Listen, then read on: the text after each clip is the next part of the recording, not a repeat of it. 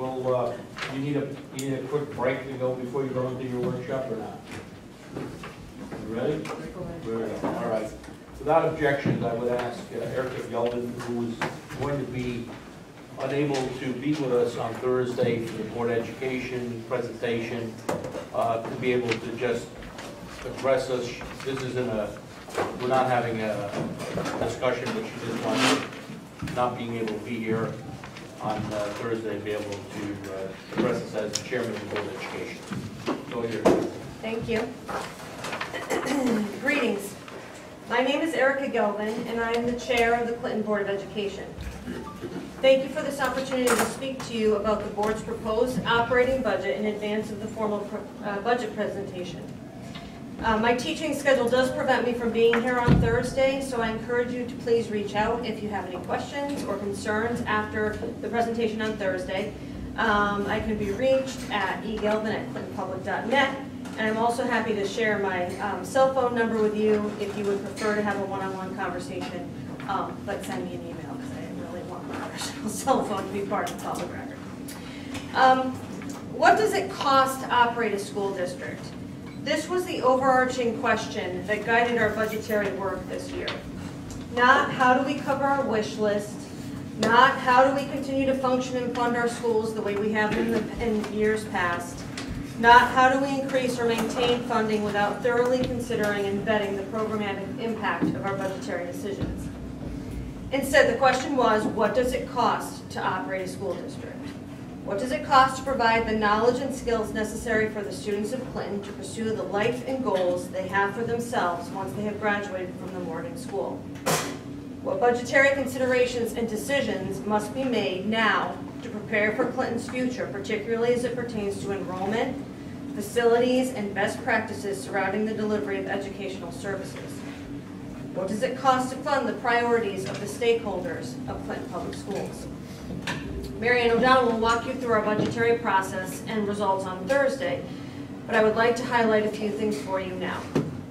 First, the budget supports the programmatic priorities of our district and community, including but not limited to a diverse offering of advanced placement classes at Morgan, an empowering athletics program at Elliott and Morgan, a K-12 world language program, which is realizing impressive accomplishments in our Morgan students, Project Adventure for third graders, nationally ranked Invention Convention participants at Pearson, and Schools of Distinction recognitions at Elliott and Joel, and award-winning staff like Joe Macrino at Joel.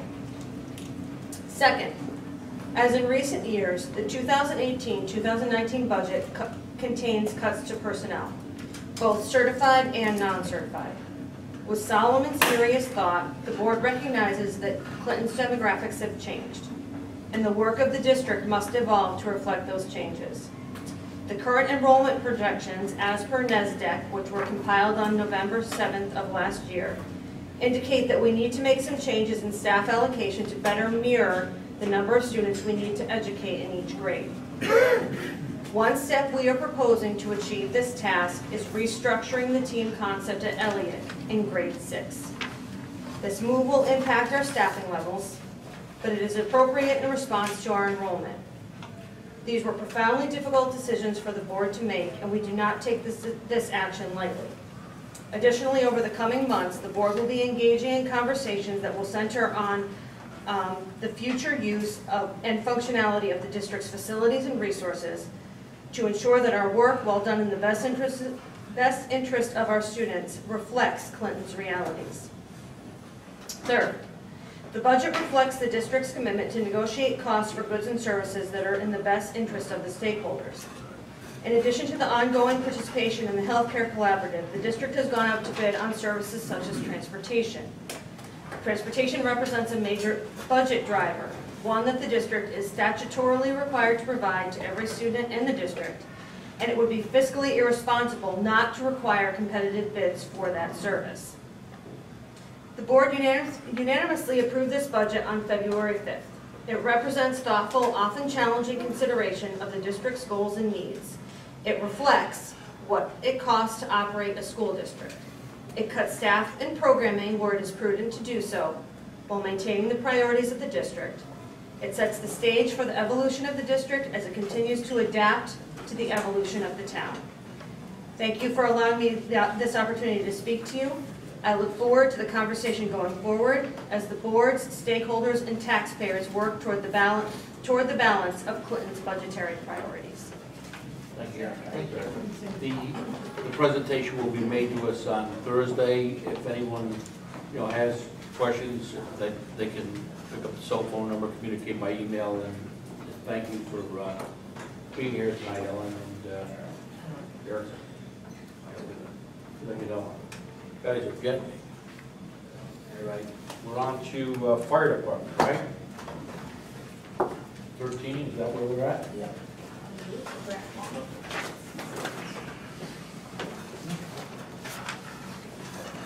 So we've been kind of saying, make your pitch, and it never seems to be short of questions we have. So I came in at almost a 0% increase, with the exception of a small increase for my administrative staff under salaries and an increase in utilities, which was reduced by the Board of Selectmen at our last meeting. So I would respectfully ask that the Board of Finance reinstate that $6,000. That cost is for mobile data terminal connection in the fire apparatus to the new dispatch software. It's something that we've been waiting for a period of time. I'm doing my best to absorb the first 4 to 5 months of this year out of my current utility budget, and that's why we budgeted for it in the following year. This is something that a lot of places have had for well over 10 years, including in Chief DeMayo's cruisers. So it gets the information out in the field a lot better than it has been for a long time. The hope is that we'll have some connectivity into information that's part of document management and in the GIS once all the layers are put together and all the systems talk to each other.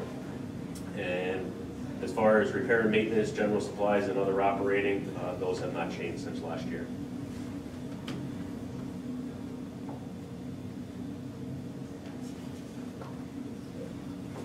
Could you explain a little bit about that mobile data communication, like why it's so expensive? So basically, it's a Verizon internet connection, and each vehicle has an associated monthly cost. That's it. That's it? No. Nope.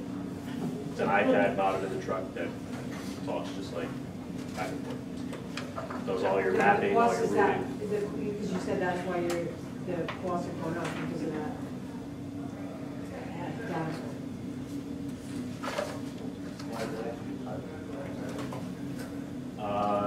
I guess they did a certain amount from each budget, and I didn't get the previous notice as to what the cut was going to be, so I had to make a decision the night of the meeting as to which of the 6 line items to take the money from. I was asked for $6,000, so I took it out of where I put the increase. So you were asked to take it out, and obviously you're asking us to put it back, right? Correct. Can you explain, you have a pretty large number under other, what was the other? Other operating? Yeah. Mary, do they all have to back up? You should. So which? She does like this. Other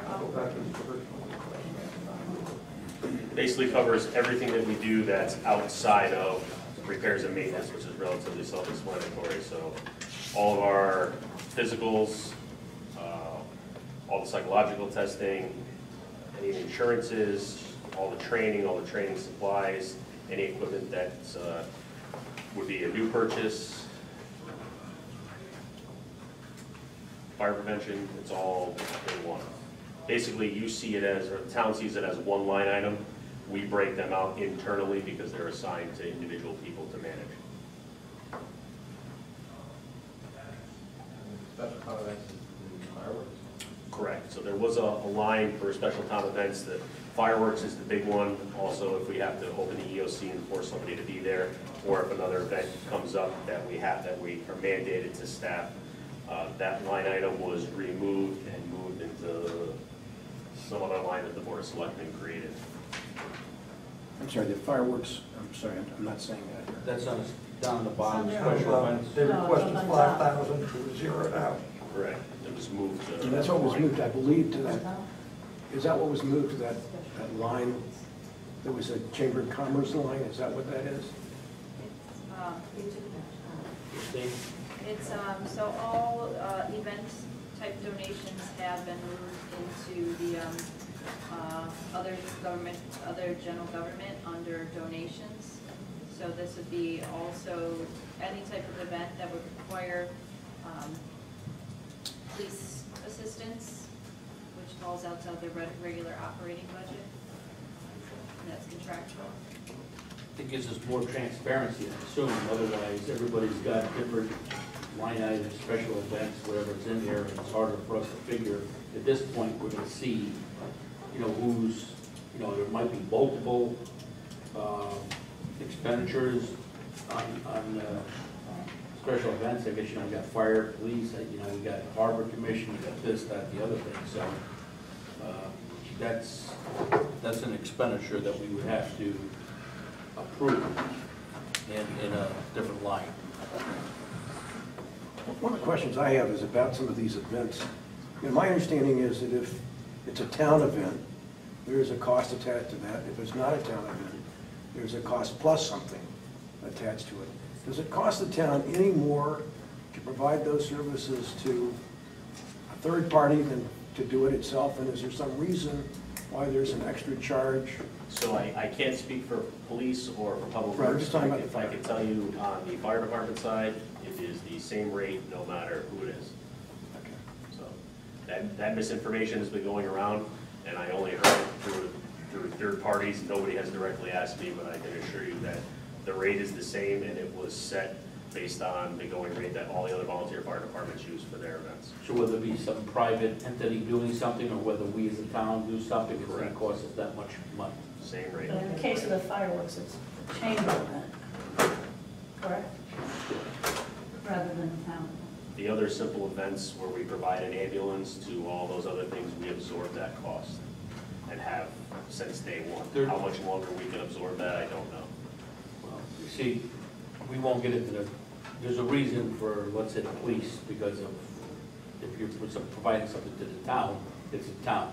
If you're providing something to a private vendor, obviously, you know, we're not in the business of underwriting, you know, what we would spend on ourselves as a town. So, I mean, we'll leave that for the police to Right. explain it. You know, I've been exchanging some emails regarding the LoSAP program.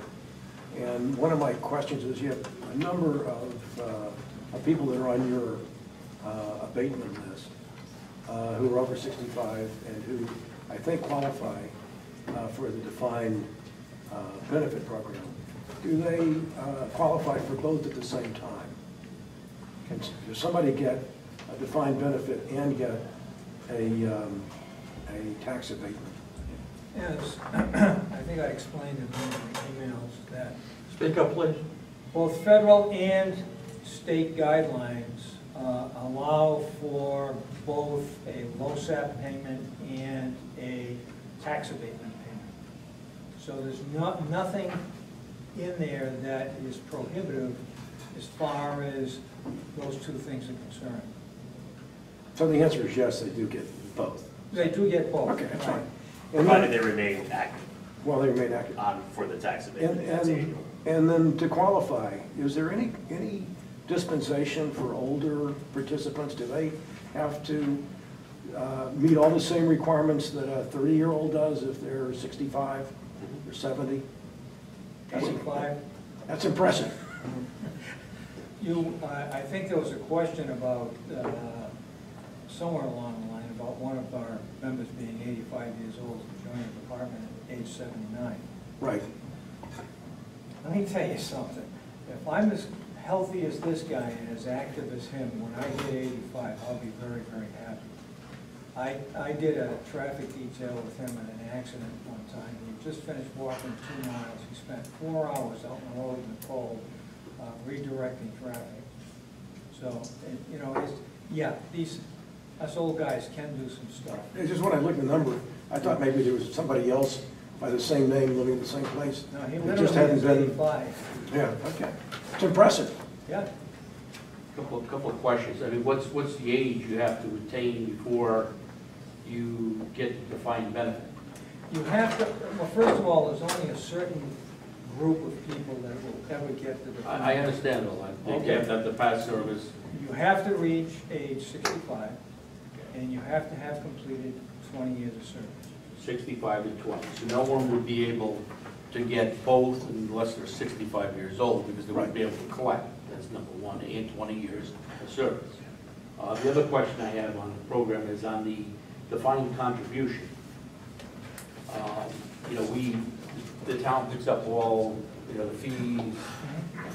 Question I have is, do the defined contributions, when someone leaves the town or no longer lives here, you know, they can take their money, or can they take their money after a certain period of time and move it into another investment?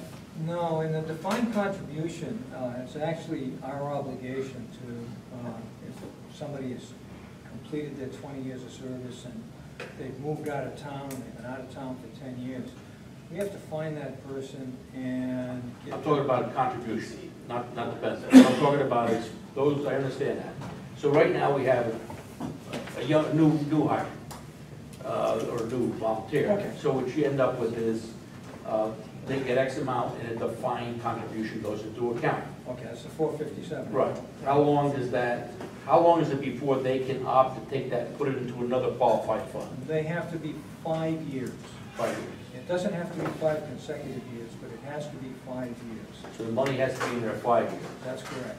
So, because the thing is, you can never bring your costs down of managing a fund if you continue to pull out. You know, I don't know why did we come up with 5 years? Because I would understand if somebody's leaving or whatever it might be, why manage it for 5 and why not manage it for 2? I mean, it's kind of the rules where I wonder how Well, they... the rules were designed specifically to try and encourage our new members that are coming in to at least give us that 5-year commitment in order to become eligible for their benefit to be theirs, if I explain that correctly. Well, We wanted to ensure, we wanted to ensure that not only is it a recruitment benefit, but it's also a retention benefit. And we didn't want them coming in, putting 2 years in, getting $2,000 from the town, and then turning around and walking away and taking... So really, it's a 5-year vesting is what you really should That's call it. correct.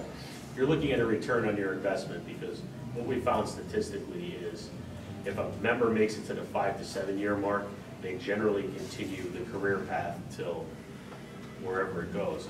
But also with the 5-year vesting, the amount of money that the town is going to expend to get that person up to speed and equip the person, at least if they make it to that 5-year mark, to get vested, it's kind of, you start to get that wash, you know what I mean? All of this is very interesting, but we're not here to discuss your pension plans. We're here to approve or listen to your budget requests. I 100% agree with this. And there's nothing in here regarding pensions.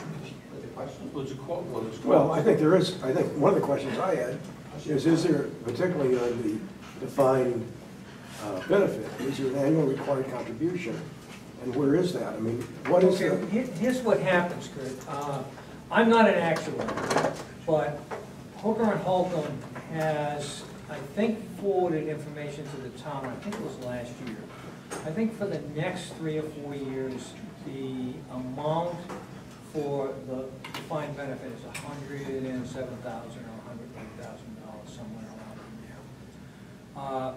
How they arrive at those numbers, how that money is dispersed, I don't know. But that John Fuller, who I coded in on that email today to you, could explain that a lot better than I would.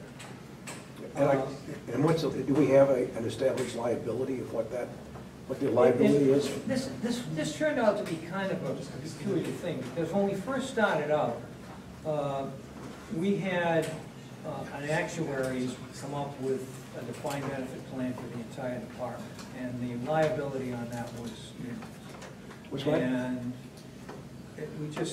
you know, we just pushed it by the wayside. With the way this plan is set up, if I die tomorrow, that money just disappears. So I think what they're doing is, actuarially, they're saying, okay, well, if the town gives us this much money each year, we have enough money and some money left over to be able to disperse the funds to the defined benefit people.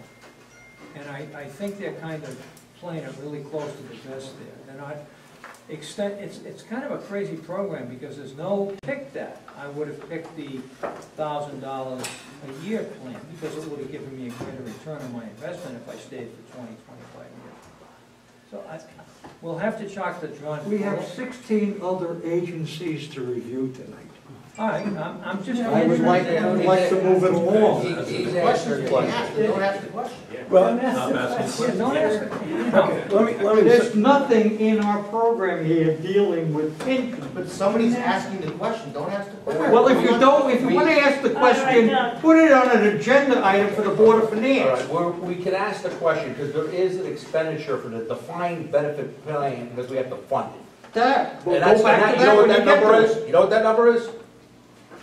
I don't remember. Okay, well, that's, no. Do you? It's 108,000, I think. Okay, 108,000. So that's what we're talking about, numbers. I mean, there's numbers that are there. But not in this budget. But look, we never really had a good discussion on this one.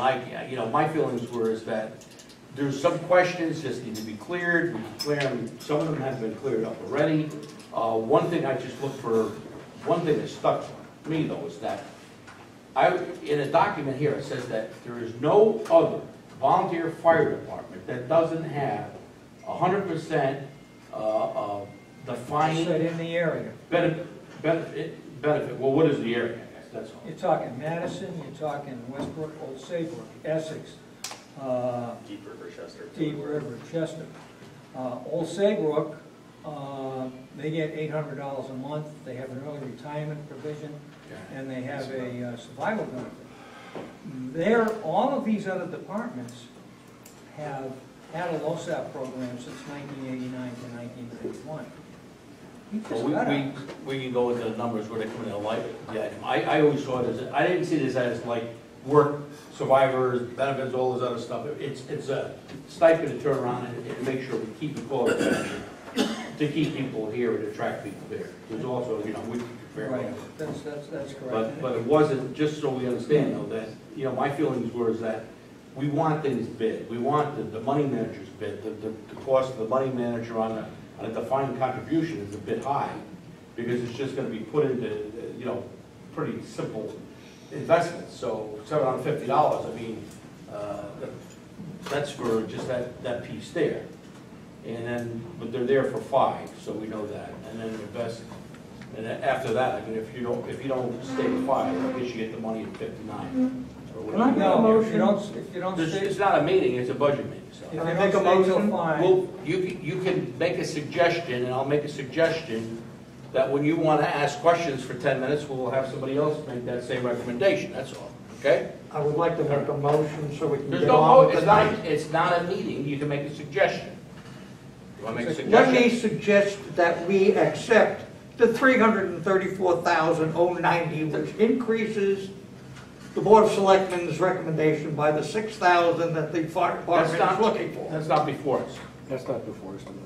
We're having a budget workshop. Fine. So your suggestion is you heard enough on this. Anybody else have any other questions? We don't have to vote on it. But again, I'll say this. When you feel you need 15 minutes, then people who feel that they don't want to have your time. They can leave. Right, well, they said the same thing to you. They do, and they can, and I will. Mr. Chairman, I think we've got enough answered on this for tonight. All right. I would like them to come back and answer some more of these questions. we can, you guys have got my email. Okay. Please, feel free, I'll give you my phone number Okay. at the end of the All right. meeting, and just feel free to contact us at any time. I want to put your $6,000 back. Thank you. Any other questions?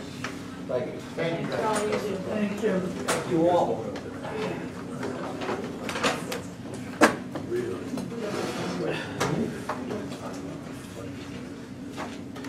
Our Marshal budget is next, but Jeff is not available to come to the meeting, but he did say that he fine with the Board of Selectmen recommendations.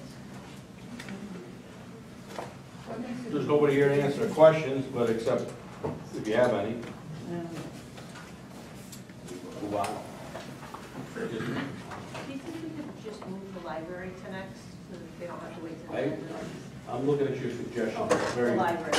We're here to the end, it's kind of like, Yeah. as long as there's no objections from everybody else. The library. The library's always last, I think it's only fair. Appreciate it. What tab is that? That's the last one. The last one. Always the very last one.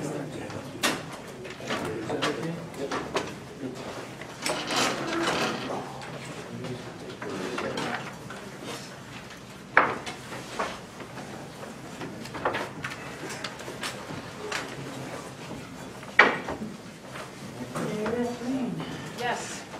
So, we originally came and requested 754, which was a 1.2 increase over what we got last year, but we requested a 751 last year, and after the vote went down the first time, we were cut back to 746. The Board of Selectmen has requested that we stay at 746 for this year again. Any cuts would probably come from our materials budget. We've had, as you can see, the funding that we request doesn't even cover our operating expenses. So we do have some income from our trust. We have some state grants that fluctuate from year to year. We've done some fundraising, which we always do once a year with our book fund drive. That seems to be pretty steady. But we're expecting, it might be pie in the sky, but we're expecting more money from the state this year. I mean, next year, I'm sorry, than we are expecting this year. In We promised. 19? I'm sorry? In 2019? Yes, 18, 19. Yeah. Questions? Questions? Now, you're open Sundays again, right? Yes, and we're planning to next year as well. Incredibly popular. We are open for 4 hours, and we circulate about 400 items in those 4 hours. Could you email me your latest financials? I think Yes, I mean, you should have a copy. we Yeah. sent them over to, the finance Yep. department. Yes. But they were sent separately. Oh, yep. Sure.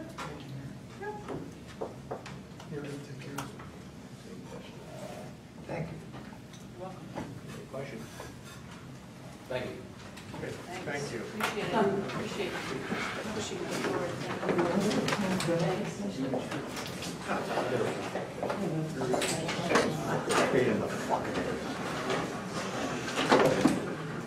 You can't hear them. I hope so. Where we at? Communications, 15. 15. You got that, 15. Communications, need to improve. Gentlemen, ladies.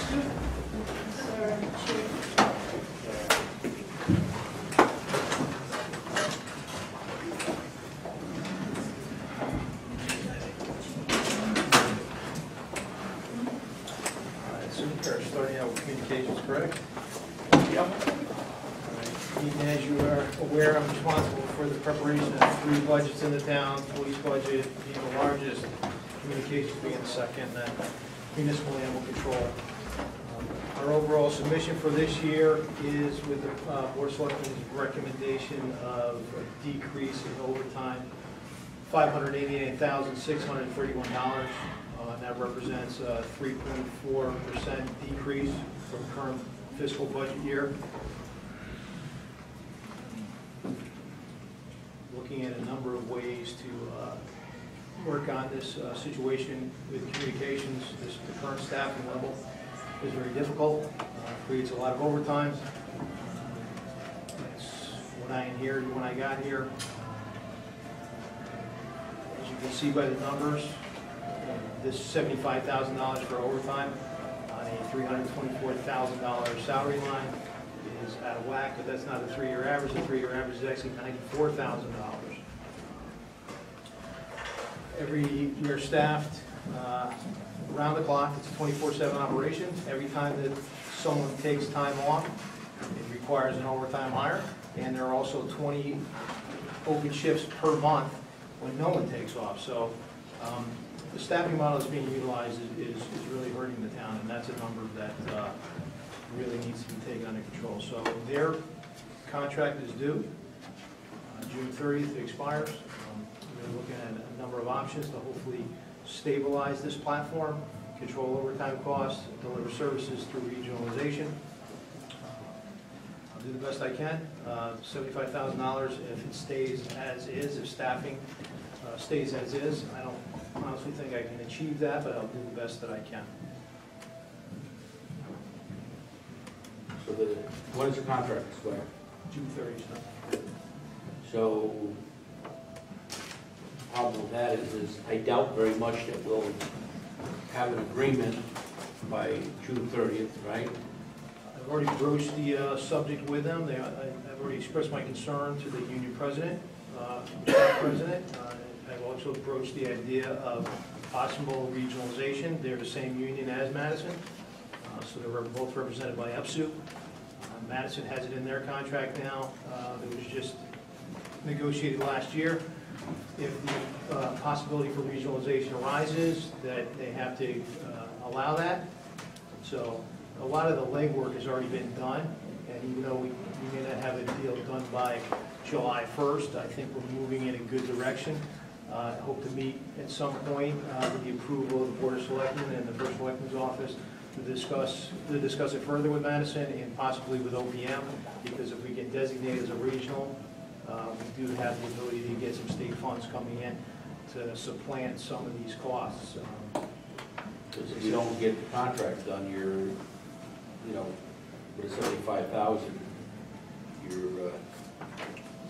but we're hopeful. I mean, do you have any idea if you negotiate the right kind of contract or regionalization, that would bring that number of 94 down? That's an actual number. That's a real 3-year average, yes, sir, which represents 30%, which is just you can't sustain that. It's a staffing model. Because our other problem is it's a staffing model that should have been put in place, sir. And I don't understand how it got in there, and it just creates a monster where I can't get out from under it until you renegotiate the contract. What I hope to do is that we can stabilize the platform by cross-training with Madison, which would open up our pool. Everyone would still have home rule. We would still have dispatchers germane to each location. However, we'd be able to share a labor pool. We'd be able to look at call volumes and possibly lessen staffing. There are less call volume times to patch between. We've already moved on to the Ridge Road facility. We moved our equipment from the outside into a building that Madison built that was approved by the Board of Selectmen, so we moved that.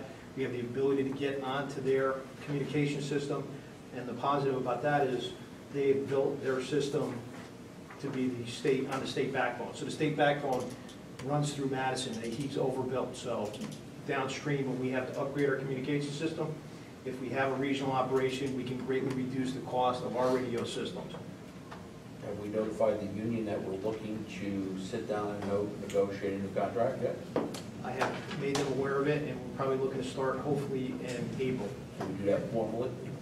I have not done it formally yet, no. I think we should. They're aware of it. I've also discussed it with the fire department because this is a public safety platform. I want to make sure that we are meeting anything that we do decide meets their needs. I don't want to act arbitrarily to decide what happens best for police. They're a very big part of public service, and I need to make sure that they are fully served as well. Chief, 94,000 in overtime last year. This year you're running 34 through 6 months, so a substantial improvement. Why don't you think the trend will continue? Well, 94,000 will be the projected for 3-year average, and what happens is it's not broken out, sir, month per month. You can't equally space it out. What will happen is in June, they're due a lot of payments. So the last payment of the fiscal year before we start a new year turns out to be about $30,000 because everybody takes their accumulated time that they have per CDA. So that number gets much higher at the last month. I'm really projecting 6 months to double. Yeah, you can't say, okay, at the 6-month point, we're only halfway there. I wish we could, but unfortunately, that last month is much higher than all of the months. Vacations. It's all their accumulated payouts, and they take all their time that they're gonna lose, so there's a substantial amount of higher backs. This, I assume it cost us, and the average was driven up so high because we had a workers' comp case, and that's when we drove our Well, overtime. it did drive it, and I fixed that part of it, but still, we're suffering issues in that the way the staffing model is, it creates overtime. You can't Well, get away from it. obviously they see that, right? Well, they know that, but the real, and I ran all the numbers, because now when I finally got my software, my staffing software in place, I'm able to pull this data out, and their use of sick time is very small. So all of the higher backs are for use of their accumulated time, which we have to grant them. It's not a disciplinary issue. I can't discipline somebody for taking too much sick time because the numbers are actually very, very low. And one dispatcher hasn't taken a single day since he went full-time, not one single sick day. The highest one is about 6 in 16 months or 18 months.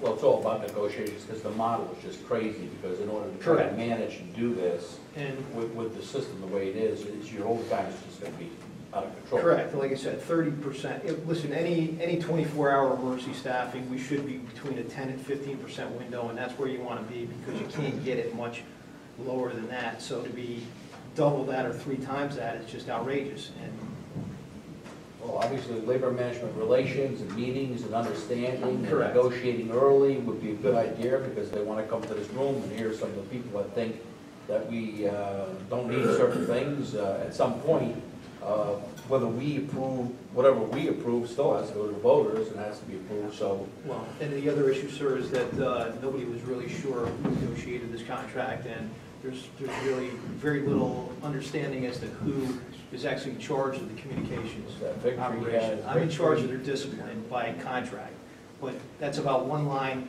in their CBA. There's really nothing else. I mean, I oversee them on a daily basis, but there's really no clearly defined authority. This is an orphan. Yes. But we're bringing them into the fold, and they're willing to work with us. They're good people. Good to hear. Can I ask you? So you Yep. basically, Go ahead. no, you basically only have like 6 full-time, 2 part-time, according to like the breakdown here. Correct. I used to live out of state, and I know in New York, they would have sometimes the police officers doing the communication.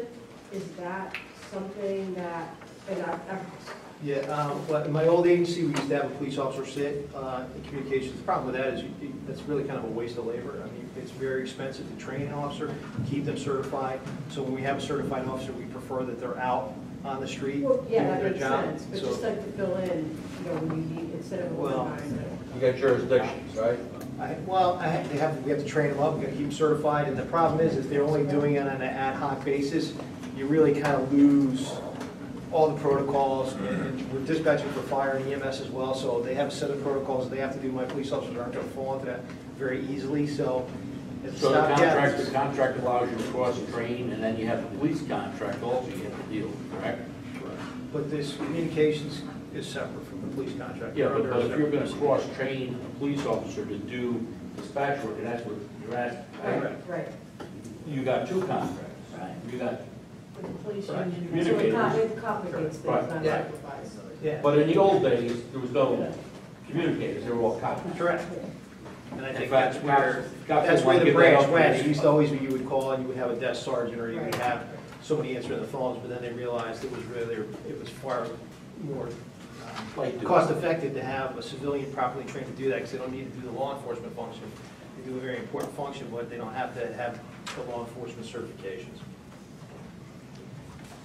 How many people are on duty? I mean, what's the minimum number, maximum We number? have 2 assigned for the day shift, 2 assigned for the 3 to 11 shift, and 1 for the overnight shift. Okay. And that adds up to, okay. So it's 2, 2, and 1? Correct. And that's something else I'd be looking to do, if possible, if we're able to staff. Right now, it's staffed matching the police shifts. I And if we could look at call volumes and understand call volumes, perhaps we can move staffing around to be more effective into high call volume times, have more dispatchers on in the late times, where one could cover it, we'd hopefully be able to do that. And if we have the regionalization, we have the ability to have the 2 additionals.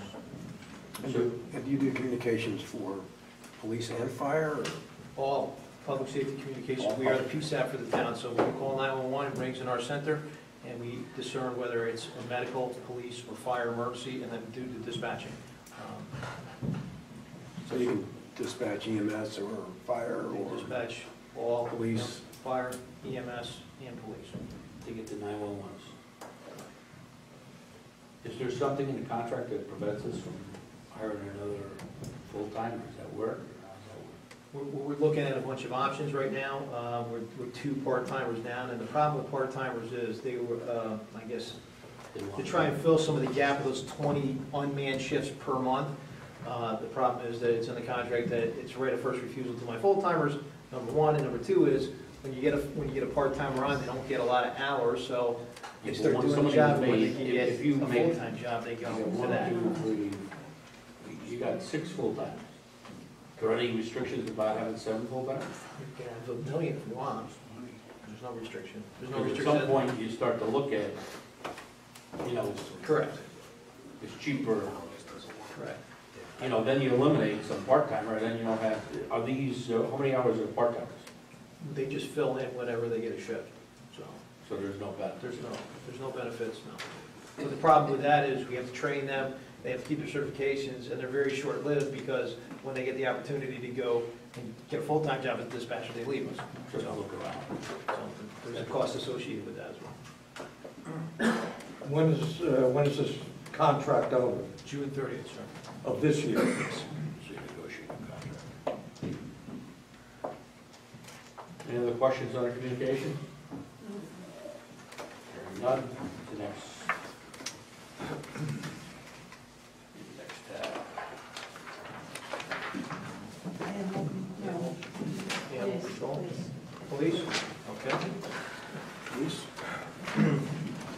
Okay, the budget you have in front of you, again, is for this year's police budget. We're very hard at trying to be innovative and control costs. I think it's hard to believe, but I guess in April, I'll be starting my 3rd year of service to the town. I don't know where the time went, but here it is. This budget represents a minor increase. It's 0.52%. Over current fiscal year, we did move a couple items over to the DPW, so that adjusted increase would be 0.85%, so we're still below a 1% increase on the overall budget. Again, the Board of Selectmen moved to reduce the overtime budget by $17,000 and change. I'm fine with that. I'll try and do the best I can to keep those numbers where they are at $250,000. We were short. We haven't seen that actually. It's tight, but we have a couple things in the pipeline which may help me address that and keep that figure where it sits.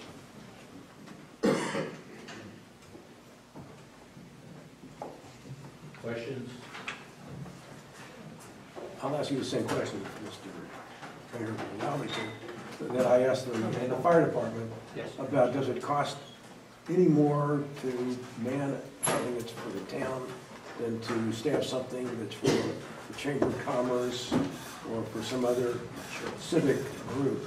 It's a little bit of a complex situation, so let me try and explain it to you the best I can. Per the collective bargaining agreement, there are 2 separate rates that we charge for extra duty work. Now, if it's overtime work, that's things that we would do for normal emergencies. Things for outside agencies like the Chamber of Commerce, that's an outside agency, so they are charged an outside duty rate. Same as, Eversource or the water company or anybody they're doing a extra duty road job for. If it's a town function, there is a lesser rate, which the officers work extra duty work for. So if they're going to work a basketball game, if they're going to work a sporting event, something of that nature, that's billed at a lesser rate. The problem becomes like Christmas in Clinton? Is that it? Christmas in Clinton is a Chamber of Commerce event, so that's billed at the outside duty rate. So this is all contractual, this is all in the collective bargaining agreement. The issue that we have a little bit of a problem with is when we have a bunch of jobs that need to be staffed extra duty, all my officers, of course, sign for the outside duty ones, but they're paid more. So when you have that split between the town cost and we have short staffing usually on the town side jobs. So the differential is in what the officers are paid. Correct. So there is a real difference in the cost. But it's still outside billing. It's still paid by an outside entity. So, except for like sporting events and things at the schools, but that's paid from the Board of Education budget. Right. So, I mean, it's still in the same pocket. If I'm correct, they don't get any pension credits on what they work on the outside job, correct? So they're looking to make more money because the benefit is not being paid for them by the town. If I'm working on a town project, they're paying my pension. So therefore, what you're doing is you're just making, I don't know exactly, but it's kind of like making him whole because he's not getting overtime credit here. The reason we don't do the overtime credit there is because we want that as a town and not have to have that expense going under pension. Correct. Also, the thing for us is what we're paying ourselves. So if we're doing something for ourselves, you take out of one pocket, put in the other, it doesn't matter. Whereas Eversource or any other private entity, we want to make sure we're getting our full reimbursement for costs, and I don't even know if we're doing that, but full, because when you add all the other things in, administrative, the car, wear, tear. Well, we charge $15 an hour for use of the car when those are out, and then we also So- charge a 15% administrative fee to cover the billing and extra duty. But I want to make sure that everybody thinks that, well, there's a bonus here for the cops because they're working private. No, they're not getting their overtime. And I don't know if there's anything that has anything to do with banking hours or anything on, you know, the health savings account, I don't know. But that's a rational reason why they get more, I think. So when they're working outside, that doesn't count toward their pension. When they're working for something internal, that does count toward their If it's pension. overtime, if it's actual overtime, and the distinction that needs to be made is overtime versus extra duty work. So any kind of extra duty work, whether it's for a town entity like a basketball game, or some other town function that the town is going to be billed the extra duty rate, which is a reduced extra duty rate, or a private duty job, which is Eversource, Chamber of Commerce, whoever. That's extra duty billing. Doesn't count towards their pension. The only thing that would count toward their pension is overtime, i.e. if we're working a late call, if they're doing an investigation, they get held over for an additional shift. If I have to send them to training on a day off, those types of things. So that's the distinction. Where's our contract stand? Our contract, we are waiting for a vote, a TA. We have a tentative agreement in place. When was it over, April? It's been expired for 2 years, so we're. The contract's been Yes, expired sir. for 2 years? Yes, sir. We do have, we have a TA with the town. My understanding is that we are just waiting for the town to present the insurance, because there'll be a change of insurance. They need to present that to the union. The union will then have a ratification vote, and then it'll come back to the Board of Selectmen for their ratification vote. We do have a tentative agreement in place. That tentative agreement, I presume, is retroactive or has it? Can't say. It's still, Okay. it's still, I can't say, unfortunately. The overtime, you know, I see it's been cut, and, you know, I realize there's been some circumstances that have driven overtime up. Some things have become less of a burden on us, and I'm hoping that we see some opportunity to bring the overtime, you know, down substantially more. And, you know, I think that becomes a concern that I have on the overtime. And I fully agree with you, sir, and that's everybody, whenever we talk emergency services, the hot button issue is always gonna come to overtime. I will do my best to maintain it, but there has to be an understanding that when you staff a 24/7 operation in emergency services, it is part of operations. We can't eliminate it. I'll try and control it as best I can, and the things that I have done to control that is to take care of all our injury leaves and all the people that have been out. I currently have all my sworn officers back to work. When I came here 2 years ago, I had 7 people out on injury leave, and you can talk to Karma, and they will tell you that I have cleaned it up, and we are in a far better position now. We don't see the missing time that we had. So that was a huge driver for cost. and we have that under control. Everybody understands that I run a tight ship, and if you want to get back to work, I will help you navigate the system, but if you're trying to beat the system, we're going to separate.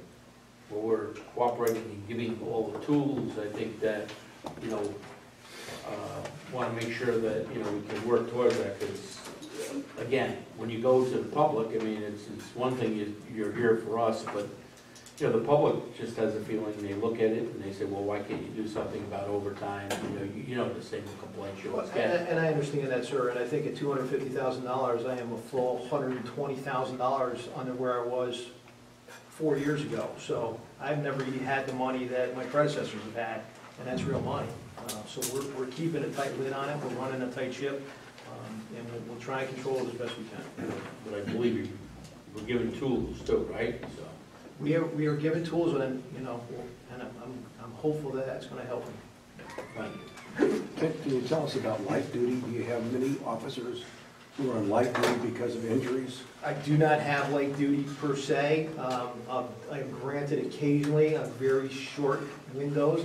I don't like to do more than a couple of weeks, because what happens is when you start granting officers light duty, they may be doing it a month, 2 months, 3 months, and you're paying them, and then now you've established a practice. So somebody else comes in and says, hey, well, I'm hurt, why can't I do it? Then you have everybody, you have the rubber gun squad, you have a bunch of people that aren't working, and I'm paying to fill these spots. So my job is to get them back to full duty status as fast as I can. I'll do a couple of weeks as almost a transition if they're out for an extended period of time, so I can get their certifications back up, I can get them requalified in the range, I can make sure that all their qualifications are done, and I get them reoriented, but I don't like to do it for more than that. So currently we have no one. Currently I have all my sworn officers are back full duty. Small department, it's hard, it's, all the dispatchers used to be what you call light duty, so I mean, but the operation is, you really don't, even if you try to find something like duty, what's there? Well, and again, and that's the whole problem, you can't have light duty because the job description doesn't really fit that. If your investigators go out, you can have them do some light duty work, that's a little bit easier, but as far as patrol work is concerned, patrol work is physical work, and you have to have the ability to perform. Well, once you put somebody on the street, they're on the street, no matter what they're doing. Correct. If they're sitting in the office processing papers, that's light duty, but we don't have. Correct. And listen, we're a small department, when things go haywire, everybody grabs a rifle and gets in the street. Yeah. I just have a question. Two quick questions. Yes. On the marine support, your costs went up, so it's like 70%. Correct. Did you just have one boat, or why did the cost increase so much? Because the previous budgeting for that was just an unreal number. It was only $5,000, which basically was enough to put the boat in the spring and pull the boat out at the end of the season. Didn't really account for true operations. And that's an important service area for us. We have a large summer population. We have a large marina population. And the only thing that they really see for their dollars is that marine patrol. What size boat is it? What size? Right now, it's a 25-foot Almar, which I'm trying to replace, and we'll get to that for CDC. Okay. The other quick question I had. If you like to talk about it now, I mean, it's just as good now, right? You don't mind? Now, capital coming up. Right, check. The other quick question was on the K-9 program. Yes. How many dogs do you One. have? We only have Just one the dog. one? Yes. I And the saw majority of that is all. he doesn't have a vest, though. He does have a vest, it was donated, so Okay. the majority of all the funds that come for expenses for that program are privately funded. So, No, I know very they're small, expensive. very small line item for that. So we just had a full ballistic and stab-proof vest donated for him, we had a full fight suit donated. He brings in a lot of money. Tell him I'd like to share a meal with him sometime. Exactly. He's all right. He's our best ambassador, I'll tell you that. He has 9,000 Instagram followers all around the world. Wow. Any other questions?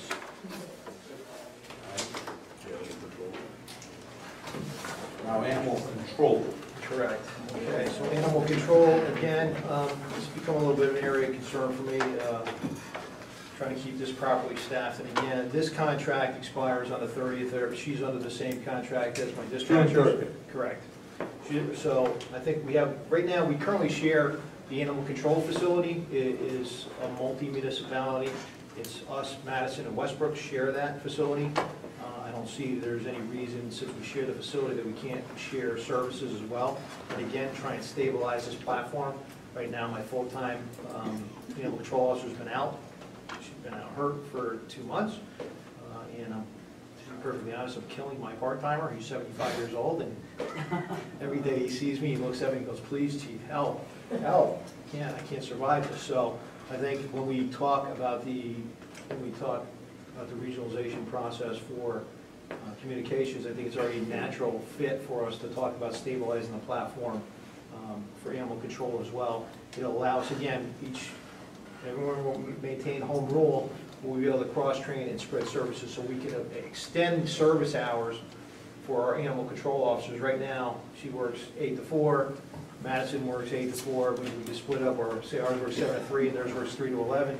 Now we have an animal control officer available for that whole 2-shift period for the majority of all animal calls, which allows us to keep our sworn officers out doing their patrol duties, rather than taking dogs to the pound, picking people up, making them, releasing them, and it allows us to concentrate our operations where they belong. So patrol operations are done by law enforcement officers, and the animal control function is handled by an animal control officer.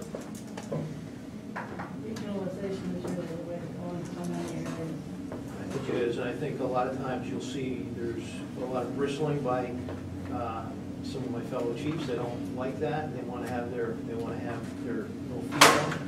I think we have developed very strong relationships with Madison Police Department right now, and I think we view things for what they are. The state is in serious financial trouble. We need to deliver public safety, and we need to look at platforms on a regional basis, just the same way many school districts provide. They have regionals. We can do these things. We're already doing many of these things already. We already have a number of regional projects in the works. So I think we're trying to be on the leading edge of this, save the town some money, both towns money, expand our operational platforms, so we stabilize them so we can reduce our exposure to overtime and other cost items. And this way we can also get some money flowing in from the state, because once we put a regional operation together, OPM opens up the faucet and get a little bit of state funding. They can be incentive for regionalization. So we could look at, we have 3 towns, can we look at, I don't know how many are in the health district, Westbrook didn't go in the health district, but can we look at Old Saybrook and, Killingworth? We can certainly look at Killingworth. I think we can look to Westbrook. Once we get in right now. Right now, for the animal control facility, it's Westbrook, us, and Madison. Right. So Killingworth would be a natural fit for us, I think. Doesn't matter that Madison's a different county. No, and as a matter of fact, we have a regional technical investigations crime squad, which is made up of 3 different regions, and our state's attorney, Mr. McShane, and Mr. Patrick Dillon in New Haven County love the fact that we work together, and it's been working very well for us jurisdictionally. You want to improve what you have and bring some more in, and hopefully give us better coverage. Again, listen, we're trying to stabilize. I mean, I don't want to sit here and tell you we're going to save millions of dollars, because we're not. But if we can stabilize where we're at, save some money, and not expose ourselves to overtime and other associated costs by defraying it out through the regionalization process, I think it's a real solid direction for us to move. And one person's been out, what, a couple of months? She's been out 2 months, correct. And she wanted to come back light duty, but I told her it was going to light duty for There's duty and stable. correct. So I'm working on that, and I stay on top of that. I'm in constant contact with our current provider, and help her through the process and staying in touch with them. So nobody gets lost. I keep an eye on the watch. That's the same contract. Same contract as, yes, sir. And it's the same, and that's the same union that Madison has. So like I said, we've already, a lot of the legwork's already been done for us, because they're represented by the same union, and all this is fresh and recent. Which union is that? It's easy. UPSU, United Public Service Employees Union.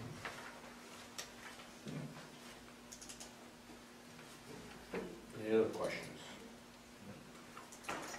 So I'm happy with the board of recommendation, well, I'm not happy with it, I'm accepting of it.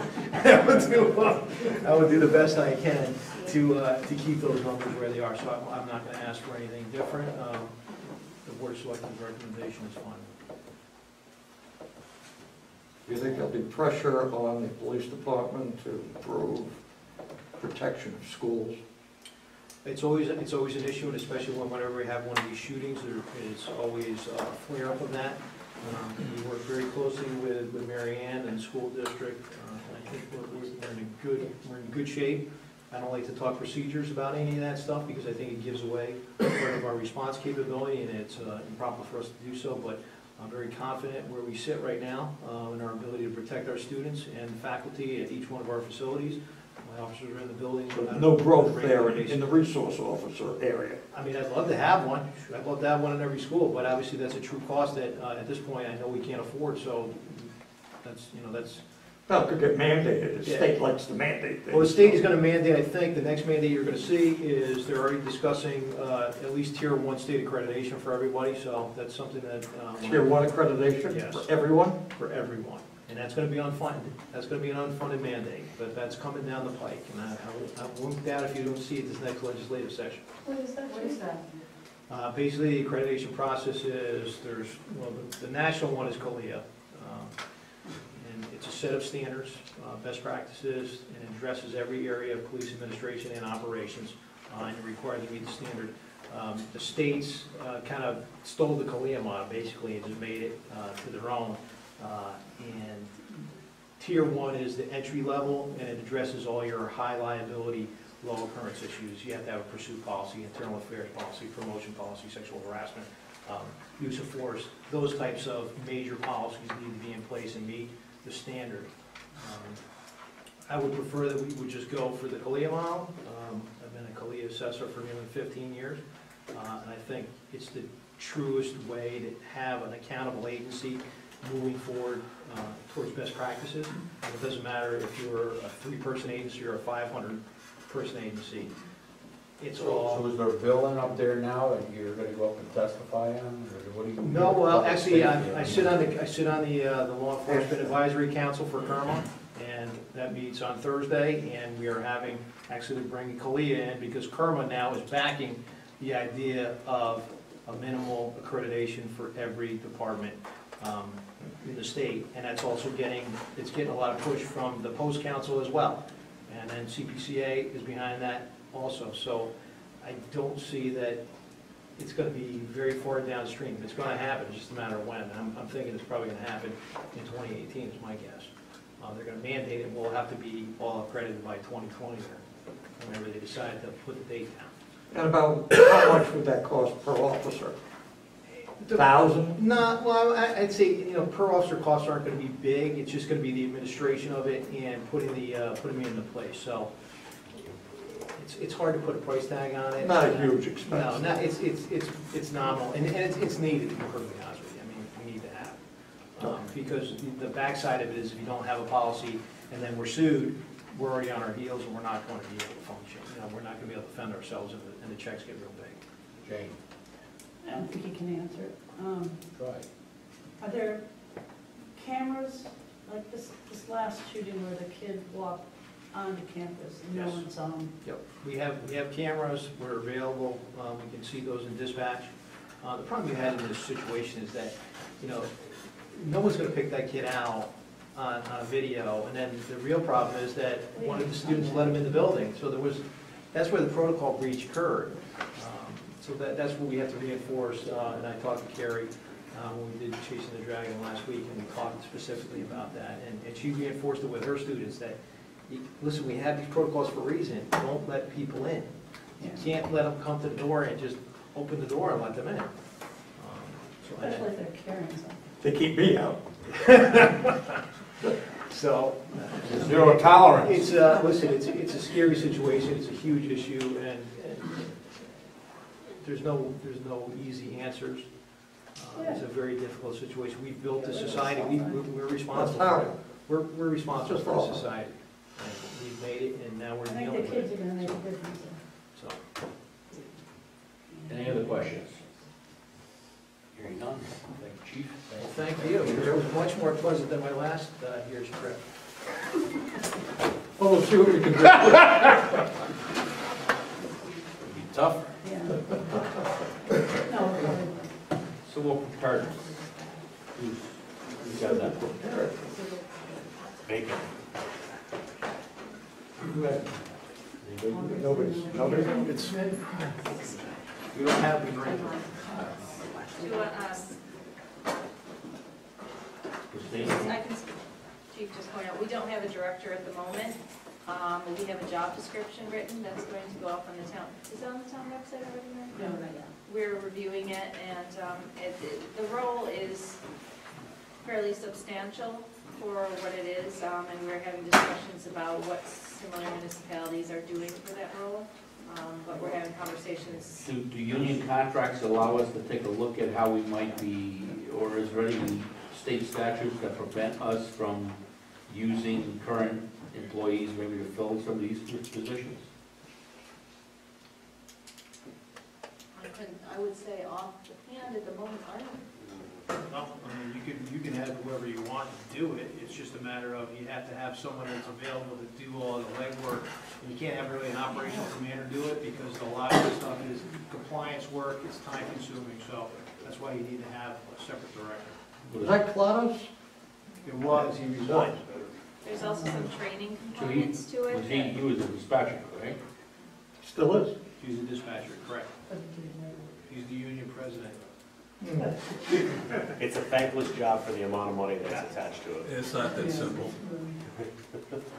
I'll be happy to share with you the job description, so you can see And the amount of work that's We're required. we're required to have fill. Correct. Is there any kind of penalties that it sits vacant for a period of time, or what is? Well, You have it to have becomes it. problematic in a state of emergency because that person takes over, and that person is actually communicating at the federal level, the state level, and without having that person in place, we might not get the services that we need in an emergency. So we do need to get it there, fill it fairly quickly. Well, someone needs to kind of review, especially based on if we're talking about thankless and no one wants a job or whatever else is there. You volunteer? This is thankful. In fact, this is, I don't It's a know, stipend. I'm uncivil preparedness, okay? Would that be fair, uncivil? We did all get together and meet moving forward. So. Hal, remember when Matt Kemp was were you here then? Hal? Matt Kemp was the civil defense, he had a bomb shelter in his backyard. He did, he still does. And then there's the 5,000 for the, that's the same position, deputy, was that the same position, or was it two positions? Deputy director of shelter. That's the position. That's the same, but it's a separate 5,000, so it's $10,000. No, it's only No, five. it's five. John, it's only The five. salary's on the bottom, it goes to the top. Okay, got it. Also, Yeah. I should just point out there's a grant for reimbursement for this as well, so it's $4,500. I don't know if it's come up yearly, if it typically has come up every year. I'm not sure if Chief knows or. Now, there's a recommendation for what the budget is, we'll look at it, we'll,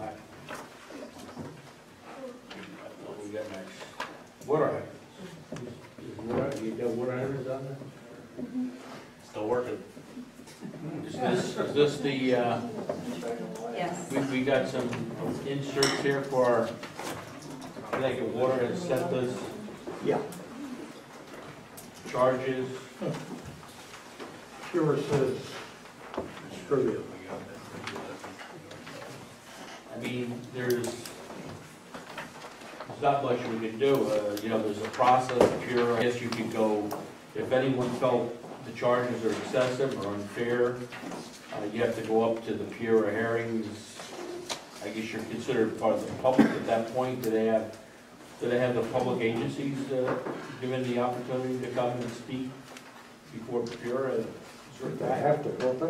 I would think. The only thing is, at some point, I mean, I guess we're paying less than some, maybe more than others. Did you, I don't know if you received their report as well? Yeah. Oh, no, that's separate, so that's a letter from Connecticut Water, which we asked for their update. There's another report that was provided to you via one of the staff, and it indicates the rates that the surrounding towns or other municipalities are paying. Higher, are they higher than ours? Okay, we'll get you that, document. So we don't have that yet, or? It's in our mail, we did receive it. Okay, so we'll be here Thursday. Well, again, I mean, it's, the rates have been set for how long, where, you know, it's not much other than looking in the future, see what we can do. I mean, Well, we're gonna have 20, 30, Rocky Hill, Rocky Cliff. well, that's another discussion. Yeah. You don't want to talk about that? No. I do. I know, Kurt wants to talk about that pension, so what do you got against water pipes and pension, anything? All right. Let's do it at 4 time. Street lighting. Street lights? Street lighting. Save money, right? They want the little sneakers around. So now all year round, we use through the center of town, the lower lights, the upper lights are shut off, right? If we That's want, not reflected in this. that'll reflect next year. That's the savings, right? No, No. there are. Well, if you have them on, so if you, whether you have them on or not, you're paying. That's correct, as long as the fixtures are up in the air. They were shut off as an experiment to see if anybody would notice the difference between them being on and not on. It was a nice And experiment. then once we can remove them, we can then take them off the inventory with Eversource. Okay, because truthfully, it softened and made the town look so I welcoming don't when I disagree. drove through it. Yeah, but So- in so order that's- not to pay for them, we have to take them off the pole. So there'll be a charge for us to take them down and then we won't have to pay No, for we them. pay to take them down. They don't pay for anything anymore. So we gotta pay, take them down. Correct, we And own then- all our own And then they streetlights. won't charge. How much is it for each one of those streetlights going through? What do you mean, How- cost per year? Yeah, I don't know, because they're all different size streetlights, so, I mean, they don't give me a per year breakdown, but I can tell you we're saving a tremendous amount of money. but your recommendation probably would be to, I mean, you gotta study it and look at it, would your recommendation Well, be to? Christine asked us to take them, to disable them in the center of town, which we've done, and then if the board of selectmen or somebody decides to remove them, we'll remove them, and we send in an inventory to Eversource and tell them to remove them from the inventory. We get charged by the wattage for each light. I don't have that information in front of me. Any other But we have questions? on- 1,700 streetlights, so. Any questions on streetlights? It looks like a big savings here.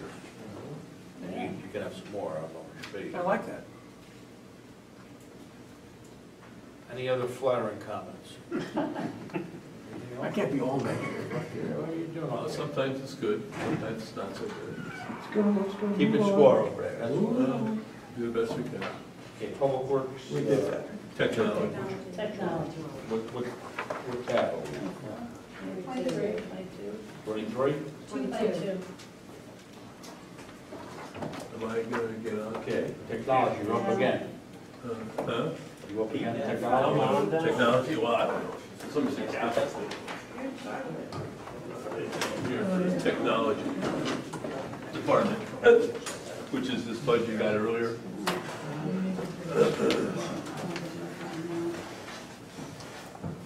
Lucky you get to hear me again. I won't address line item 1.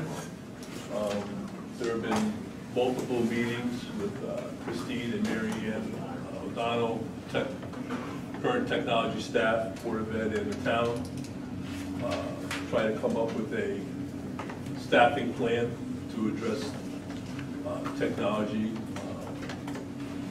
with the Board of Education and town working together. What that model will be at the end of the process, I can't tell you. I will tell you that the budget you see in front of you, you're gonna see some line items that were $120,000 that are zero. And you're gonna see other line items that didn't, that were $12 that are now $65,000. This budget is derived from a process of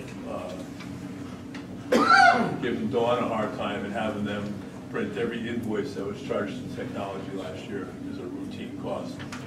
And then all those invoices, I evaluated all those invoices, categorized them, and based on that information that I have, I've realigned the budget to actually reflect what we actually do with technology as opposed to just a bunch of categories. So, in the process of taking over the technology department in July, we ran into a situation where over a period of 2 or 3 years, maybe 4 years, Board of Education technology went here and town technology went over there. And basically we were, didn't talk to each other for the most part, we didn't work with each other for the most part, and basically wound up going in 2 different directions. The problem with that is that the towns works together on a wide area network, of which both the town and the Board of Ed have local area networks, and we're both a member of the wide area network. And consequently, we began to have counterproductive actions taken. Somebody would fix something over here and be counterproductive if that was happening over here. So the long and short of that is, when I took over in July, we had a series of meetings with the Board of Ed. The year before, we had spent a considerable amount of money rebuilding the wide area network, which was deficient. And after July this year, we spent a considerable amount of money rebuilding our server systems, which were also very deficient. And we were having issues with, the chief has often made a remark about where we were when we took over. What you see in items 3 through 10 is a joint contract with the Board of Ed to support Board of Ed equipment and town equipment. I think right now, basically, there's equipment on both sides of the town and the Board of Ed network that we share. It's independent, we back each other up, it goes across the network. Their phone system backbone at the New Morgan is designed to accept the rest of the town as we move forward, to act as a single phone, which saves money long term in the cost.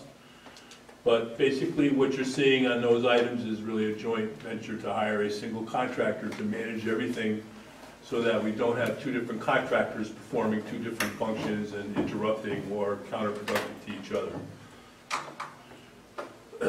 Items item 16 through 21, you'll see Total Com Phones are the phone company that runs the town hall phones. Milestone Video is our annual licensing that runs all our cameras on the town side of the network. ESET Antivirus is our antivirus that runs all our computers and protects all our systems on the town side. You'll see a Productivity Office Outlook. While we're pretty certain that we have all the licensing we need for all the computers we're using, we're not sure what the licensing allows us in terms of upgrades. So we still have quite a bit of equipment on Windows 7 that need to be upgraded to Windows 10. So we've allowed a little bit of extra in there in order to be able to do that. The document management system is the annual cost of operating the document management system, $13,500. That's no matter how many different pods we put into it. That cost is carried here. The actual cost of any scanning or anything would be borne under this contract. GIS, it'll be a $4,000 annual maintenance fee once the system's up and running. On the next page where you see communication services, I actually went through every Comcast bill we own. I can vouch for you what it costs to have all these devices. What I can't tell you is why we have them.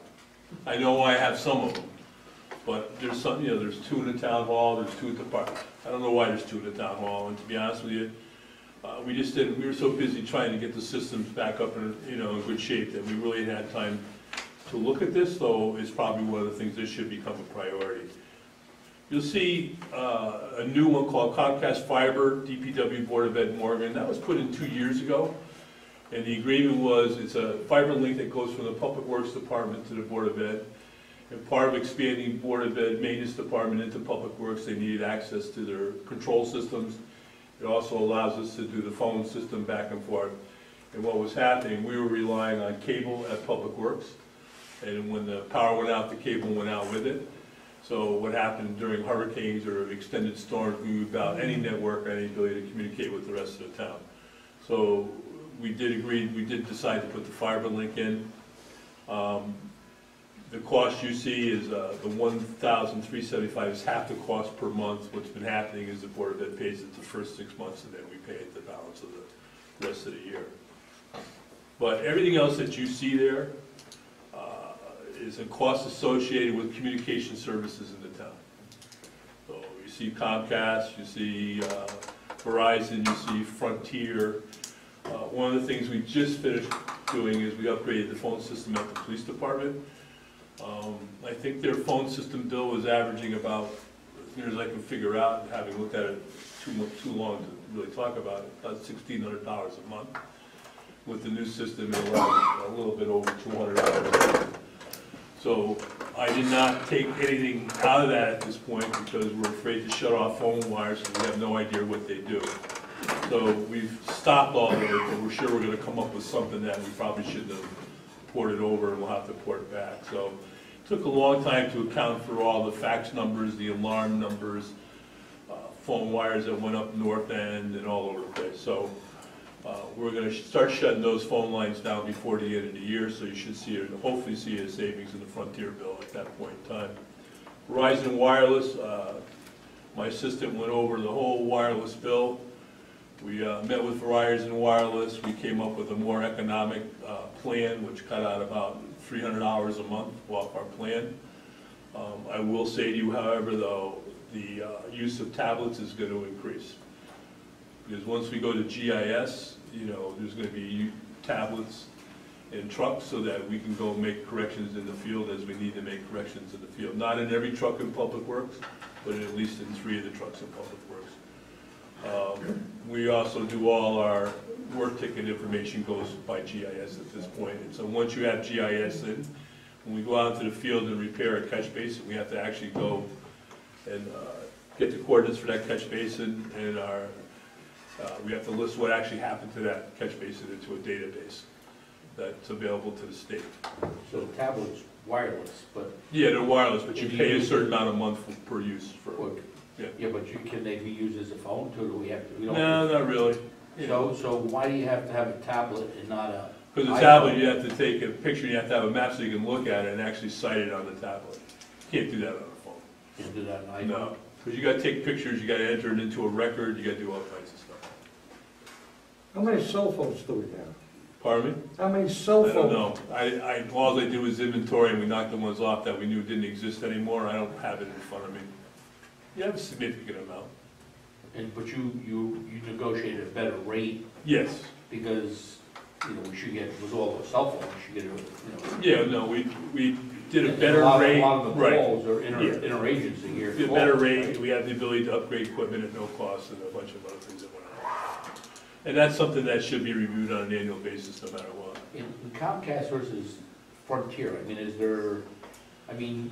Frontier is generally hardwire, which the old PD system was an old AT&T business system that came in. You had a trunk line of 50 phone wires that came into the building. Whereas opposed to the town hall, you have a PRR line that comes into the town hall. It's one line.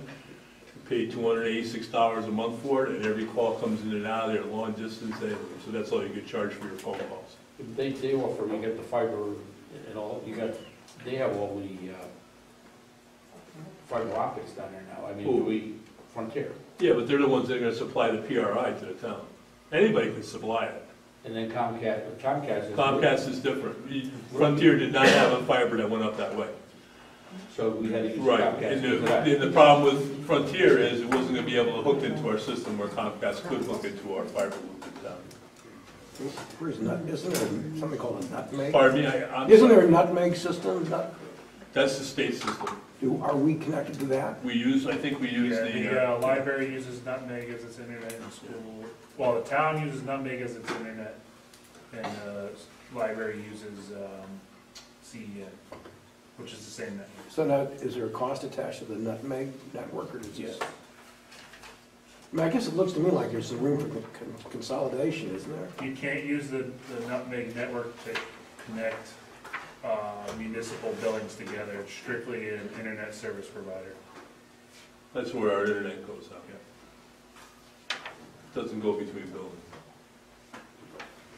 Our fiber connects all the municipal buildings together in a large ring, so And who provides that? we do. We do. So is that a sonnet ring? No, Is it self-healing? yes. It's redundant in multiple directions, and it also has the ability to go through buildings to increase its redundancy. And we own that. I think we lease the fiber, but we own the equipment on it, yes. Who do we lease? Fiber Tech is who we get. Is that in Total here? content, Is that in yes, here? to see Fiber Tech in there. Yeah. Monthly service, $13.95. And then on the top issue, you said that that was someone That's else. because you actually paid for the installation of the fiber in town. It was like a It was, yeah, it was a bonding package. bonding package that you, where the Comcast fiber, we Yeah. did not pay to install it. You could have been about $25,000. And then you passed over line 1, right? Salary? Well, the only other thing I want to tell you about is, just so we're clear, the items 38 and 39, copiers and printers used to appear in the capital plan, because we used to purchase them.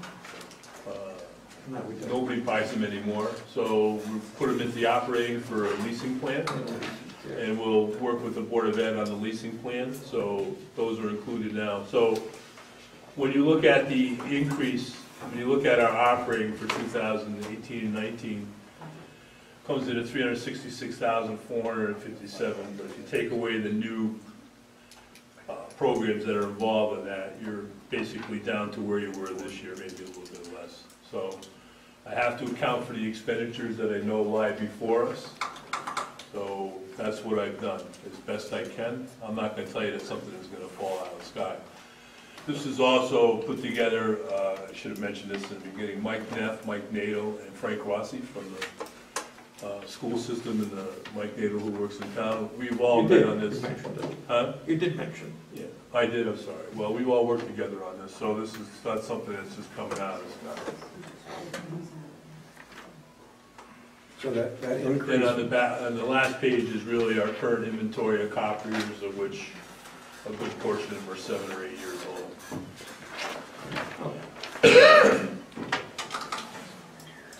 Any other questions? Hearing none, will we tab 36? Capital budget? Thanks.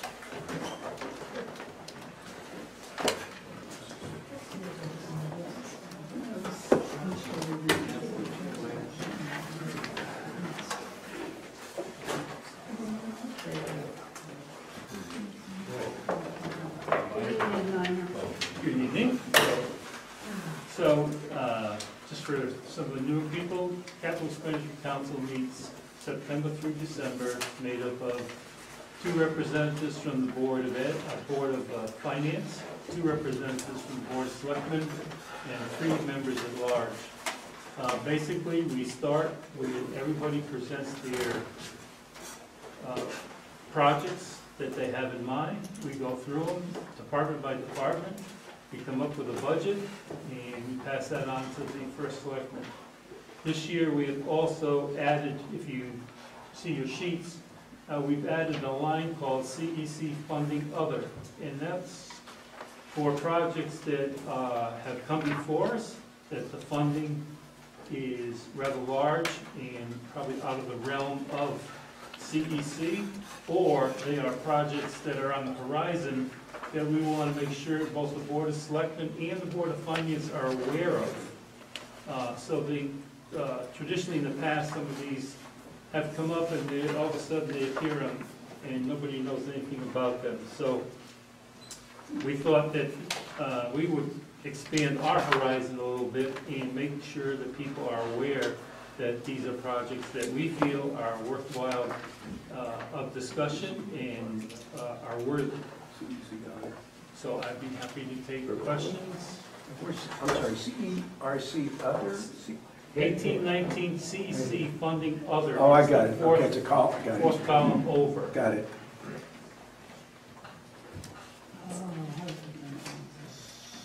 So,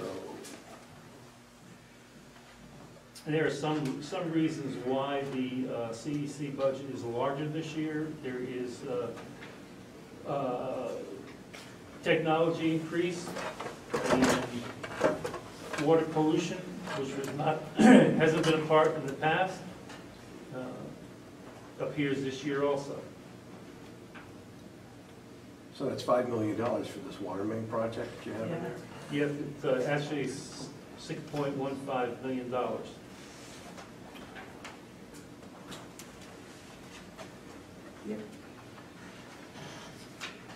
There are 2 projects for the fire department, water supply upgrade, and we asked the fire department last year. Traditionally, the water supply has been funded out of CEC. It's also been an easy target to cut. But right now, for them to put in a supply for fire prevention, a water pond, so to speak, is about $150,000. And traditionally, that along with infrastructure gets cut. So last year, we asked them to go out and try and find, get somebody to review the whole project and come up with a price that could be available possibly for a bonding package. So that's why the $3.5 million is in that column.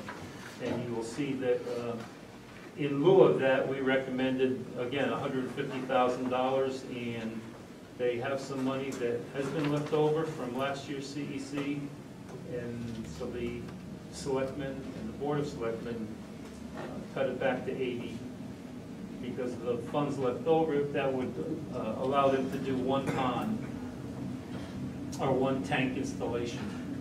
So, Mike, that 3.5 million would give water to the whole town? Well, that would do all the ponds.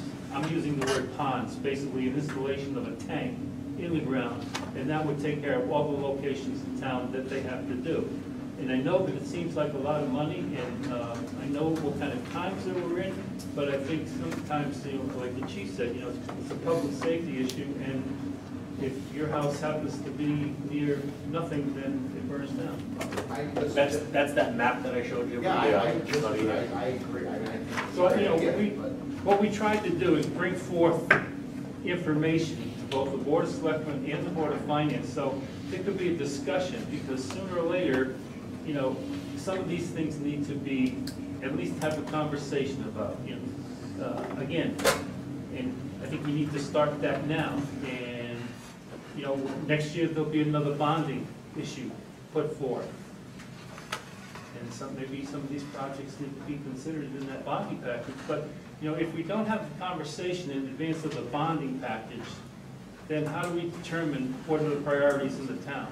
And like I said, if, you know, fortunately, even though I live on Upper Cow Hill, you know, the North End Station is relatively close, so we just have to push the engine up Egypt Lane and then we get there. But if you live somewhere where, you know, there is no tank in the ground, then your house burns down. So, you know, when they have continuously done this project over the past few years, so that's why we said, what does it cost to have the funds available in total? So they could go forward with their plan and decide what are and I think they have addressed the most critical ones. So that's why that's in there. And same with, you know, the water pollution also. I mean, sooner or later, we have to have a discussion as a town as to what are the issues that we're facing. One project that we didn't put in, which is, I know that we just finished dredging the harbor, but in 5 to 6 years, we need to dredge the harbor again. And we're gonna have to come up with $500,000 to $600,000. And how do we address that? How many years has it been since we dredged the last time? You have that number? I think it's 8 years? 8 years. 8 years? 8 years. So you're It was right. about 2 years overdue. So 6 to 7 years. So you're raising some kind of sinking fund for something like that? Is that? Well, when I was, Reserve fund. yeah, well, you know, 5, 6 years ago, when I was in the Board of Finance, we had sinking funds, but we also had big surpluses too, which we don't have any longer. But again, it's something that if we don't at least come up with a list of priority projects, then somebody's gonna come and say, okay, we're gonna have to go out and do what we did, last year and bond the dredging. So it needs to be, there needs to be an ongoing list, to our way of thinking, an ongoing list of projects that have to be done. Whether we bond them, whether we put money aside, that's something that, a discussion needs to be with the Board of Selectmen, Board of Finance, and I think the members of the town at large. But, next year alone, we're looking at another $5+ million in school roofs. And we're probably gonna have to bond some more road projects. Plus $2 million of notes that have to be refunded.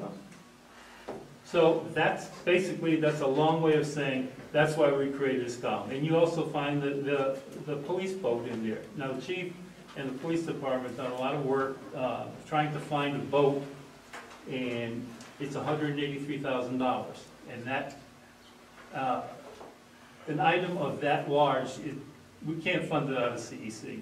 So it's up to the Board of Finance to figure out how to fund it. But, like the chief said, the problem with the boat now is it's old, and it's not funded adequately. And he's found a over $300,000 boat for $185,000 minus whatever he can get for our current boat. Is there a window of opportunity where that boat won't be available to us anymore? Well, it's for sale now, but it's closing rapidly. But that, and those are some of the things that in CEC we try to be a little bit forward thinking, that, we probably the boat probably should have been in last year's CEC. So we could have brought it to, both the Board of Selectmen and the Board of Finance's attention. Because right now, then we face the problem of, the boat needs to be repaired. So it's $10,000 or $15,000 this year, and maybe the same next year, but those are decisions that, it's not up to us. We're passing along the information and hopefully putting it on a wider agenda. It appears the Board of Selectmen has elected not to fund a lot of this, if I'm reading this correct. Well, they cut our recommendations down, yes, that's, I know that they cut the infrastructure down $100,000. I would caution against cutting it. It's $400,000, last year was $390,000. And I would caution about cutting it too much more, because infrastructure is just not, crack seal and repair of roads and things like that. Infrastructure has now become funding of a lot of town projects. When I was on the Board of Finance, it seemed like every meeting, somebody was coming forward looking for money and transfer of funds and this and that. And in the past couple of years, that hasn't happened, because we have an infrastructure fund, and right now there's probably 10 to 12 projects in that fund in addition to road repair. There's 3 projects at the library alone that need to be done, and that will come out of the infrastructure fund. And in October of 19, we have to pony up another $300,000 for reval, which nobody's talking about. Well, I'm sure you. I just talked about it. Well, it's not in CEC's I stand corrected. purview, so I can't really speak for that. So, I'm looking at this, it looks like you're proposing $3.5 million for the water supply upgrade, and the Board of Selectmen has cut that to $80,000? Well, that's the total cost of the project. In other words, what we did was we said, we put in 150 in our recommendation, but we also want everybody to be aware of, to do the whole project, that's what it would cost. Now, the chief can probably address doing it at 150,000, how long it will take to do the whole project. So the 3.5 number represents roughly 25 sites in the town that isn't serviced by hydrants, which is roughly 4,000 feet apart, because we carry 2,000 feet of hose on the truck, so we figure we can go each direction, so that gives you your 4,000 feet. That number also includes a substantial upgrade for a fire protection system for Cedar Island, which when we did the study of the town was found to be our #1 target hazard. We just put a orange main out there, right? Yep, you get 420 gallons a minute. And there's no way to really move it around the island except men and women that get across there on a boat and drag the hose through the sand. When was the last time we had a call out there? I'm not rolling the dice. So, Fortunately, we have not had any significant fire events, but there needs to be some inspections out there too, I think there's. it's residential, we have no jurisdiction either as a fire marshal. I think building officials have jurisdiction. Send out the pump out. Yeah, the pump out boat, we can put a lot out with that. I mean, It's dual purpose, it's like dual fuel. But we have the pumper, Now can start. we have the, how much do we use the pumper on the fireboat? Do we use that, test it, or is that still functioning, or is that? It's actually, it's nothing significant, it's a portable pump that just sits on the deck of the boat. So we don't have the one that used It's to? not built in, it's not anything substantial, so Somebody that would pump. we have, Well, in order to get that, we have to call. We're sucking, it's the nature of the location, you gotta get into the fight and then you suck at sand, so. We'll hope that something happens at high tide. plan it that way. Good idea. Better than it was, but it could be much better. So these areas that are not serviced by hydrants, I mean, do we have any idea of what the implications are for the cost of insurance for having that? Has anybody done a study of kind of So cost? speaking to some of the local insurance agents, the homeowner could see, and it only affects the fire portion of their insurance. It's roughly an 8% savings for somebody that has a hydrant versus not having a hydrant. So you gotta look at it from the fact of, you're gonna spend more than you're actually going to save, but you have to decide what having the guaranteed water there, like somebody that has a hydrant does, is worth to you. Well, it's 8% a year, right? So, but if they're only paying $1,000 as part of their fire insurance. Right. So how long does it take to pay back? And, Right. But there's the intangible too. I mean, that's the tangible. But the 8% savings is based on if you had a hydrant, not a tank, right? No, because if you meet the nationally recognized standard for the tank size So that if you the tank put in, meets that standard, they you give can you apply to get the same rating throughout. And this $3 million for the upgrade of headquarters looks like that is a non-starter at this point. What's that for? Looks like the upgrade of the headquarters, the fire headquarters, is a non-starter. But it should be a discussion. Right. It should be a public discussion. So when, I mean, I guess you don't want to do that tonight, so. No, not tonight. I don't think do it tonight.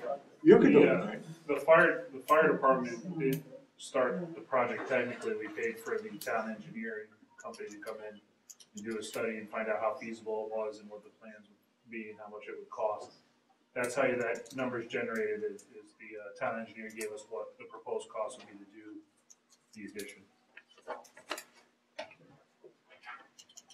Christine? I just want to speak to underwater pollution. I think that this area is a little bit difficult for us to address where we're going. We need to answer a lot more questions working with WTCC and CDM Smith.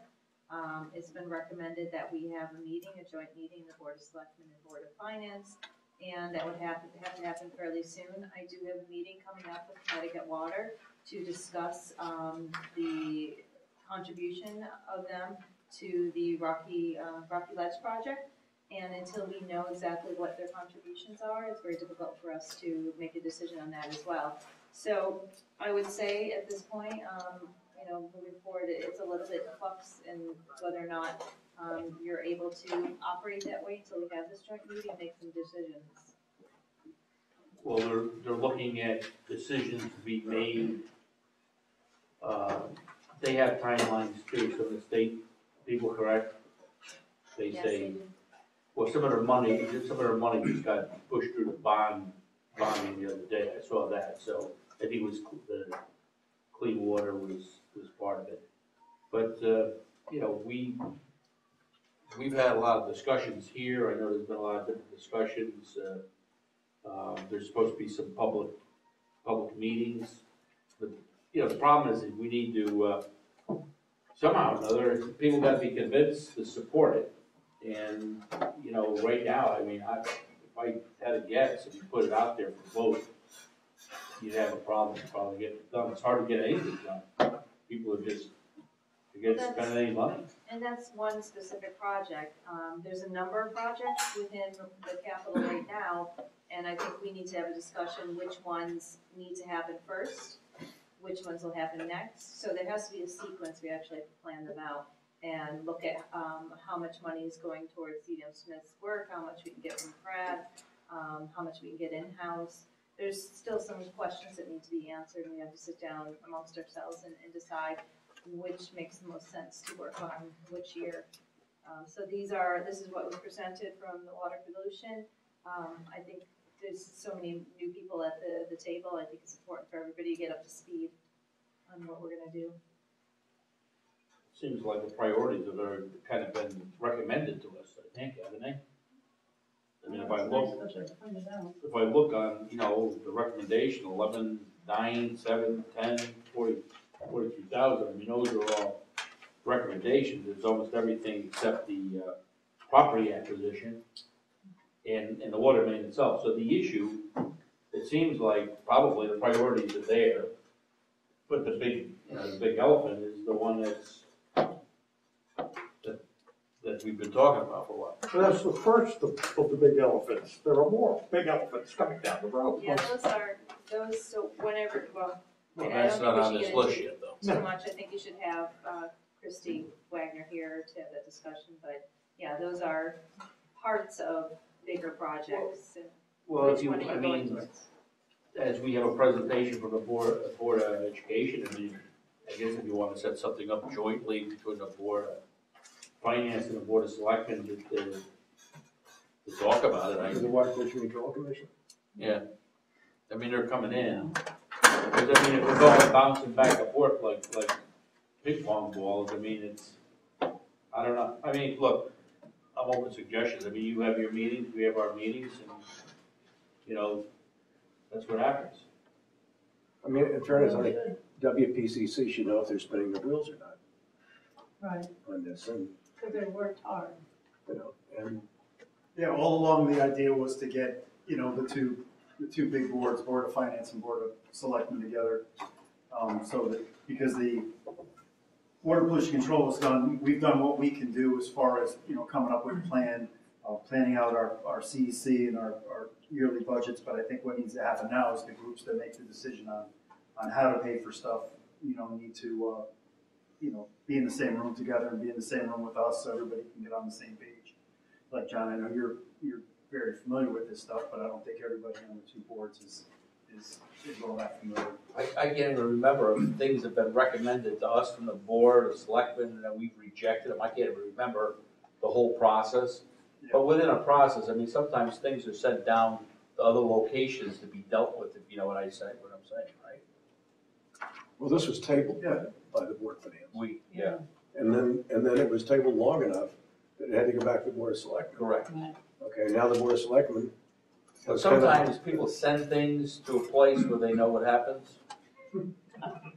Well, the big deal here, and I think Christine was getting at it, was that that state funding from the Department of Public Health has an element of grant involved in it, and it hasn't in the past, and it may not in the future. And it's we're looking at $400,000, and that's linked to this 2017 approval, which they have now extended through this entire year for us. So if we're gonna get that money, then we need to make a decision on whether or not we think that's important. You know, that's a grant of $400,000. You know, to me, it sounds pretty important. But that's all based on the end of this June being at a point where the Department of Public Health says they'll, you know, that it's a viable project. Well, I think that, listen, I think it would be helpful to know who's doing what, you know, what's being done, you know, who's paying for it? I mean, you know, if you're putting, it's one thing you put main, and then there's another, if you're hooking everyone up, and then there's issues about the, you know, actual, I guess you could condemn the well and force people to hook up. I guess you could do that. That's a tough call. I don't. Because we actually have people who may say they don't want it. Yeah, correct. I don't think we can condemn their rules. All right, We well, don't have any such ordinance in place, and we'll do it. Look, I agree, have it for another night. I mean, I don't think we're gonna be able to deal with it at this point here, but look, I don't think, is anybody here not willing to sit down with the Board of Finance and have this, I mean, the Board of Selectmen, have a discussion? I think we should. I think you have to. You have to. So why does it just get scheduled somehow? But you do it after, Yeah. after we get through the budget. I mean, I know the timeline is. Yeah, it's getting tight.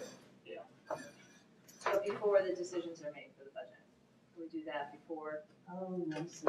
So we'll do, so it gives us an extra, either additional hours in a night or another night or whatever we do. Well, it seems to me that what you do on something that size would probably require some bonding, right? So you'd have to send that to referendum as well. Well, unless the 4.9 million is available from the state, then it would become a loan. It's not. But you know, we have to, if you can't get a Board of Selectmen and a Board of Finance to say we agree on something, what's the chances are you gonna be able to pass it? Zero. Now, I know there's consequences about who can come in and try to enforce things, but I think if you're really gonna get this done, don't you have to have a consensus? Yeah, a lot of those discussions have been had together. They just haven't been had in the same room together. We just haven't gotten a consensus. Yeah. I mean, the WPCC, working with the town, can make the, we can make You this guys happen. have a consensus. We can make something happen, but we need to get, the town needs to make that decision that that's what they want to do. So we'll get a schedule. Anything else? All right, so we'll meet, what is it, Thursday at 6:30? Thursday, 6:30. You're gonna be there? Next Thursday? Yeah, of course, this Thursday. Before.